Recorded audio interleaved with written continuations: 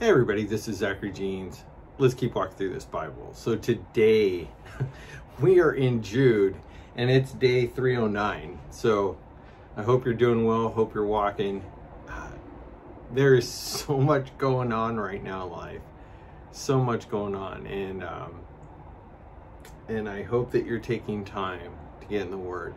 I was just taking a minute. There's so many calls on our time, and I have the same in my life, and it exceeds my ability to serve, and I'm sure it does to you as well. And I'm not saying that that there isn't personal time scheduled in there in my life. There is, but there's also not maybe enough personal time. I don't know, but there's a lot of needs in this world, and I know that we're small, tiny vessels that can only be filled up with and poured out with so much. So was just taking a minute to reflect on that. It feels as though there's less time now than there ever has been. And I don't know why that is. It might just be the holidays, you know, events that are scheduled. You know, we have obligations ourselves at this time of year, both at work and with friends and family. And those are all great. And then just the normal moving life forward stuff. So I was just taking a minute to not let those things overwhelm me, to take a deep breath, to give them to the Lord when one thing or the other frustrated me, just to, no, Lord, sorry, don't want to be mad about that. Just give it back to God. And we got to, right? We've got to. So have a sip of coffee, whatever beverage you're enjoying. And why don't we stop? And why don't we pray? Lord, we love you. God, thank you for giving us lives to live and to love with. And Lord, we're all trying to find what that I always want to say the word balance, but you aren't a God of balance. not really. God of pouring out, sacrifice, of giving, of loving. And although you do balance and hold the universe together, God, we just want to give you all the people and all the things that we're trying to do. Give you our family, the ones we love this time of year, and just ask God that you'd fill them with your Spirit. God, you fill them with your love, your patience, your kindness, your goodness, your gentleness, all the fruits of the Spirit. May you open up our hearts and our minds to understand what you got to say through Jude. God, this book has some mystery in it, and some very straightforward, matter-of-fact stuff, Lord. And just pray, God, you just help us understand. Help me understand, Lord. Lord, we love you. We pray for your people, and pray for peace in Jerusalem, Lord. It's in your name we pray, Jesus. Amen. All right. So we are in the book of Jude, and we are in the last letter right before Revelation. And wow, what a journey it's been, right? So Jude is a single page in most Bibles, unless you're reading a Bible that just keeps kind of rolling over page by page and doesn't allow for gaps, start and beginnings. This book should be able to be accomplished today. We'll see. My intention is we're going to open up with the greeting, and then we'll read the main body of the letter, which is in two parts. We'll take it part by part, and then we'll read the final greetings, or as it's listed in Jude, a doxology, which is a final blessing. So, all right, so why don't we pick it up in Jude chapter 1, verse 1. Jude, a servant of Jesus Christ and brother of James, to those who are called, beloved in God, the Father, and kept for Jesus Christ, may mercy, peace, and love be multiplied to you. What a blessing, right? What if we opened all of our text messages that way? All of our emails. You know, I used to, when I was in my first months as being a believer, and I was just spending so much time in the Word, I did used to write my emails in a similar fashion. You know, Zachary, bondservant of Jesus Christ and a brother in the Lord, to so-and-so, who's called and beloved in God the Father and kept for Jesus Christ. May mercy, peace, and love be multiplied to you. And then write the body of the email. Obviously not for work, but, you know, to a friend or somebody, right? And I'm sure it just sounded so odd. I did have a older brother in the Lord, a friend's uncle, who had been walking with the Lord for a number of years, and he was just struck that I and his nephew and some of our friends would communicate in that way.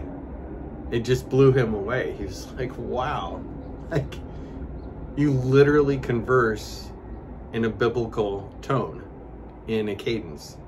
And it didn't strike him as odd, whereas I think most people it did, right? It's just, it does. I mean, it would probably strike me as odd now.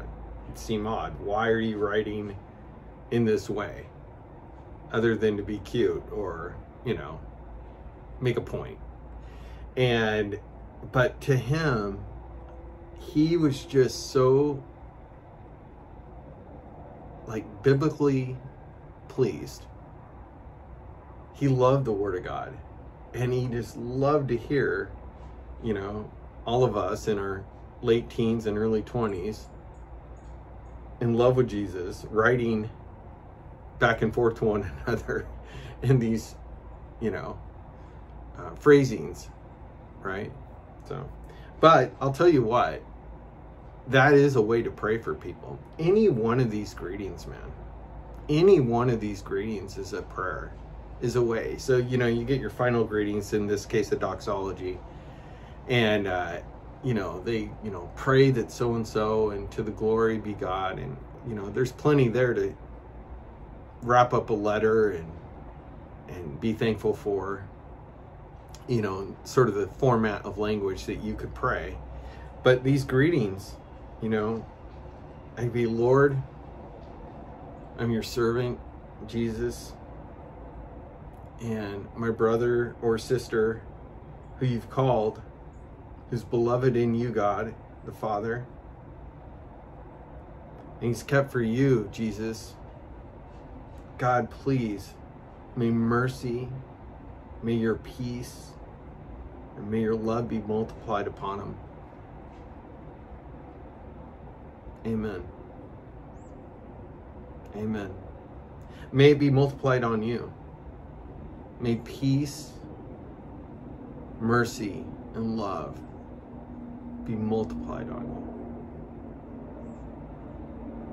you. May you be kept for Jesus Christ.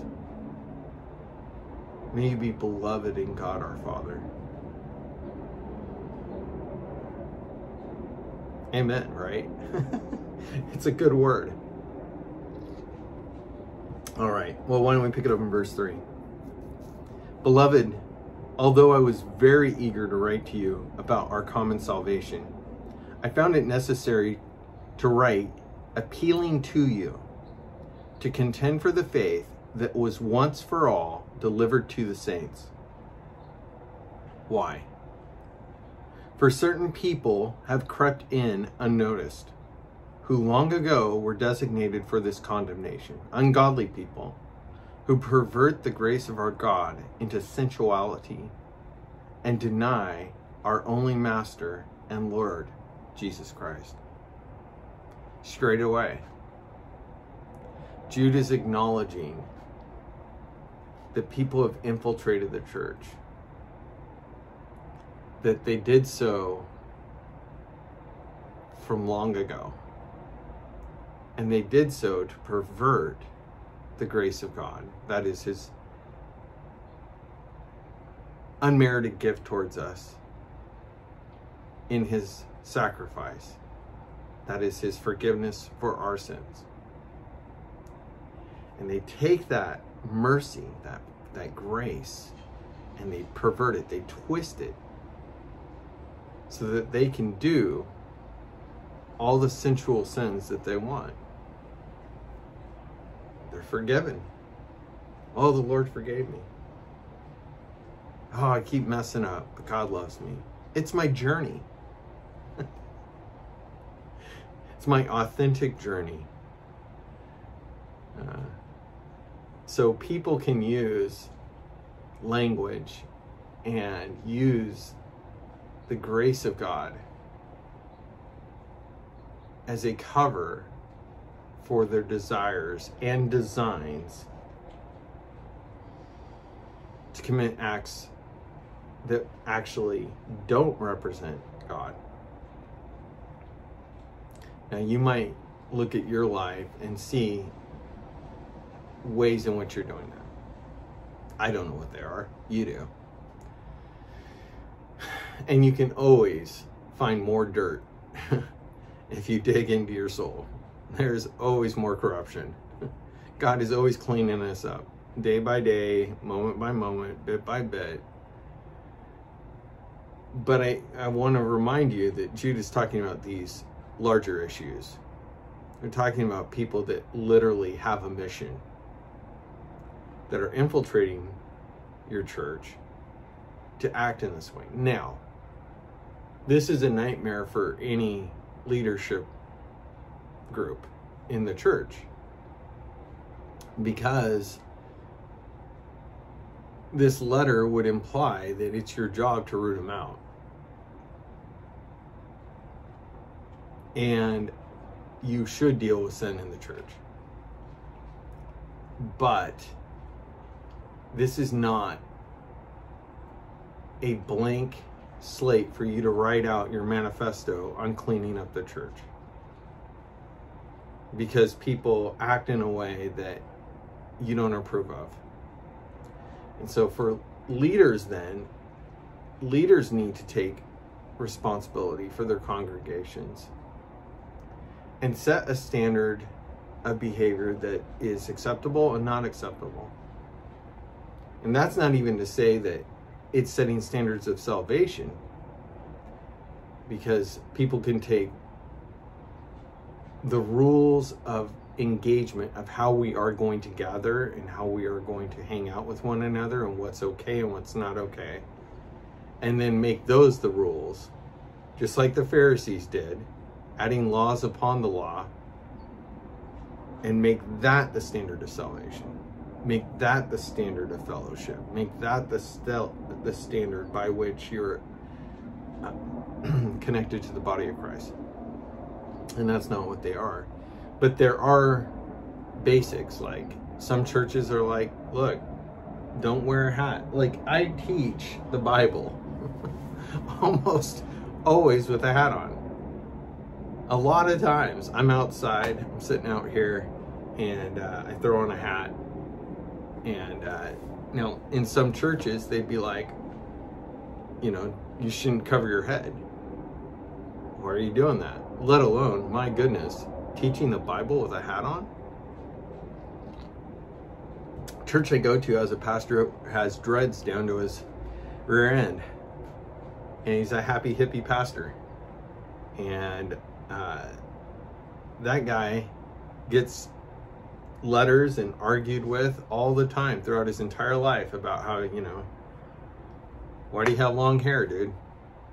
Well, what's up with that? So these are just things that you wear, let alone the way in which you engage. There are some churches that would be like, hey, never, as a man or a woman, never be alone with somebody of the opposite gender in a situation which, though you may not sin, that hanging out time might be perceived as committing an act of sin. And therefore, you don't want to bring that upon the church. So don't do it. In general, I would say if you want to honor the Lord and you don't want to find yourself, taking each other's clothes off and you're really into each other, you probably shouldn't be alone until you're married. I know that my wife and I, we hung out, we watched movies. We definitely kissed before we were married and all that.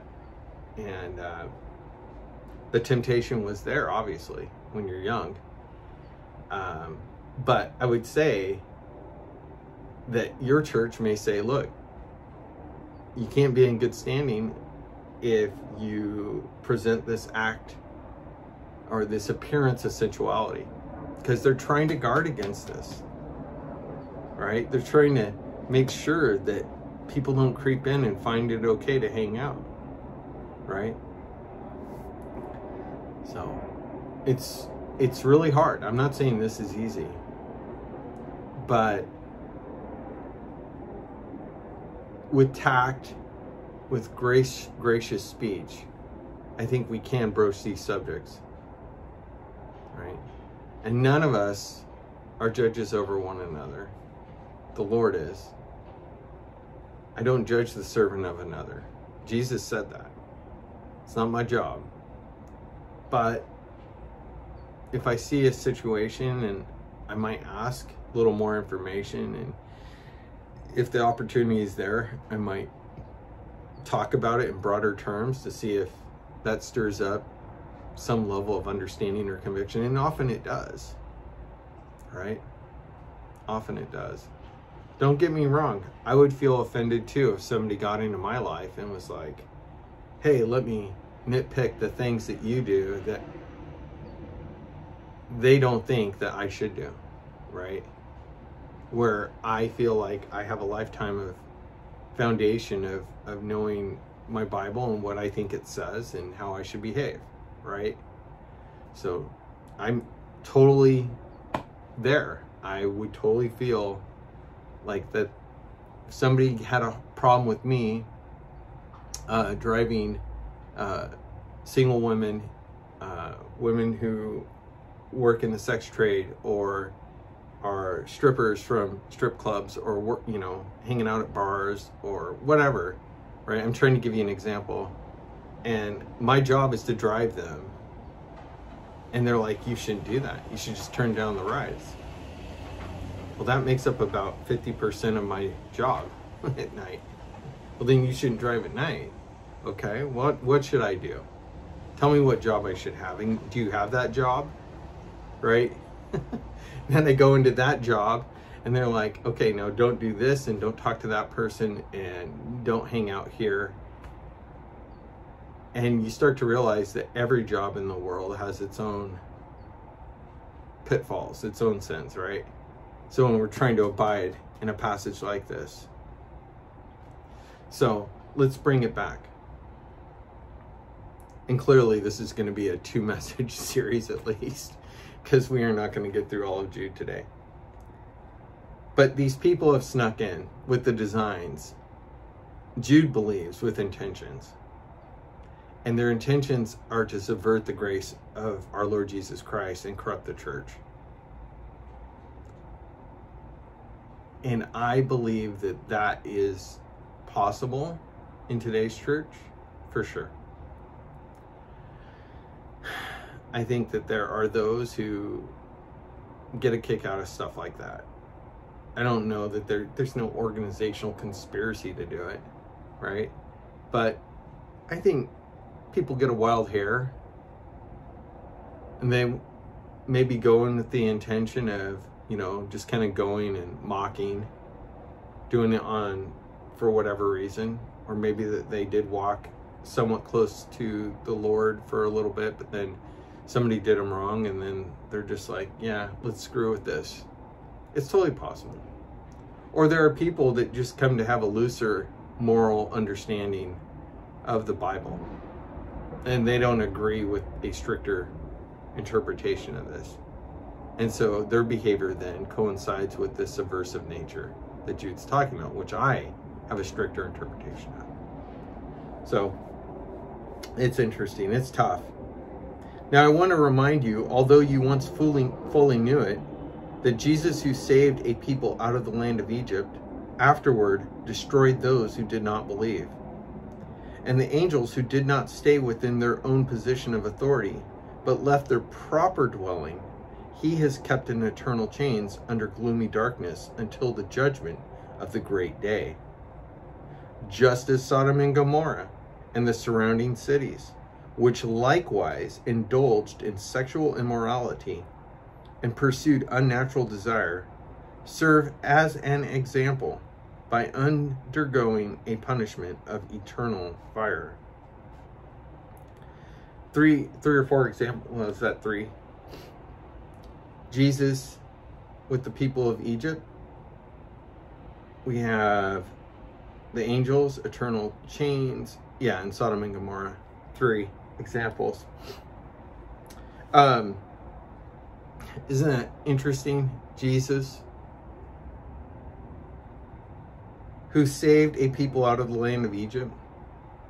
Now, if you read that story, and we're going to in the new year, Lord willing, right? Never mentions Jesus by name. It mentions the pillar of fire and cloud by day, right? And Jude assigns that identity to Jesus, that God Almighty, in the person of Jesus, his personal expression, came and led the people of Egypt out. That's amazing. That's an insight that is an example of prophetic understanding that was floating around the church at the time that got written down here in this letter. There are so many other truths that are true that we don't have confirmation on, nor do we have description of, that are true nonetheless, like this. That's fascinating to me. There is going to be an unfolding of truth and a story of what has happened and who was who and what was what that will probably take an eternity to read or to hear. And it's tidbits like this that are fascinating. He talks about the angels who didn't stay in their proper position of authority but left their proper dwelling. He's kept in eternal chains under gloomy darkness until the judgment of the great day. And you're like, holy cow, there is a group of angels that rebelled. And they are essentially in a cell waiting for their judgment, which will come at the end of day, the great day of judgment. And does that include all fallen angels? Does that include all? I don't think so, because we have other examples of people writing about the prince of the power of air and demonic forces and all of this, right? So I believe that there are not all the angels that are contained here in this judgment, or that are being held for judgment. But that's my read on it. And then you have Sodom and Gomorrah, who are engaging in a sexual lifestyle that our modern society seems to approve of. And they did as well, but the Bible writes that they were judged. And I had one time, many years ago, was attending a retreat, and one of the speakers had a ministry down in a West Coast city that was known for this sort of lewd behavior. And if that's your lifestyle, hey, here's the book. Everybody's got to wrestle with what it says. And that's a way in which, if that's your inclination, if that's your sexual desire, then that's what you got to wrestle with. For some people, it's, you know, other things like don't steal. And you're like, my entire soul, everything in my being wants to work out a scheme to take things, you know, and they have to resist that. They have to fight that. So like there's a whole range of things in us that want to express themselves externally that the Bible's like, hey, don't do that. That's not who I am, says the Lord. So, but in Sodom and Gomorrah, likewise indulged in sexual immorality and pursued unnatural desire. They serve as an example by undergoing a punishment of eternal fire. And this person at this retreat was teaching out of a psalm that referenced that period of time, that talked about a lack of compassion. And it's a very obscure verse, and they created this whole justification of why God actually punished Sodom and Gomorrah that had nothing to do with, one, the main body of text, right, in the Old Testament, and two, this passage here and others, right, in the New Testament, that clearly reference why the Lord judged that area and those people, and made it about how people were uncompassionate and not giving, that they didn't help the poor. Created this whole social theology around this one obscure verse. And yet you have a passage here which is so blatant and in our face. And I guess that's a good word. To know whether it be issues around sensuality, as Jude brings up here with false teachers who are trying to weasel their way in. And then the church has to figure out, like, how do we keep that from happening? And Lord, how do we help our brothers and sisters who maybe have a standard of righteousness that's a little bit different than mine or whatever? How do we deal with injustice and sin in the body as a whole in these grander scales? Yet in a like manner, these people who are relying on their dreams defile the flesh, reject authority, and blaspheme the glorious ones. But when the archangel Michael, contending with the devil, was disputing about the body of Moses, he did not presume to pronounce a blasphemous judgment, but he said, "The Lord rebuke you." But these people blaspheme all that they do not understand, and they are destroyed by all that they, like unreasoning animals, understand instinctively. Woe to them, for they walked in the way of Cain, abandoned themselves for the sake of gain to Balaam's error, and perished in Korah's rebellion. These are the hidden reefs at your love feast. As they feast without fear, shepherds feeding themselves, waterless clouds swept along by winds, fruitless trees in late autumn, twice dead, uprooted, wild waves of the sea, casting up the foam of their own shame, wandering stars for whom the gloom of utter darkness has been reserved forever.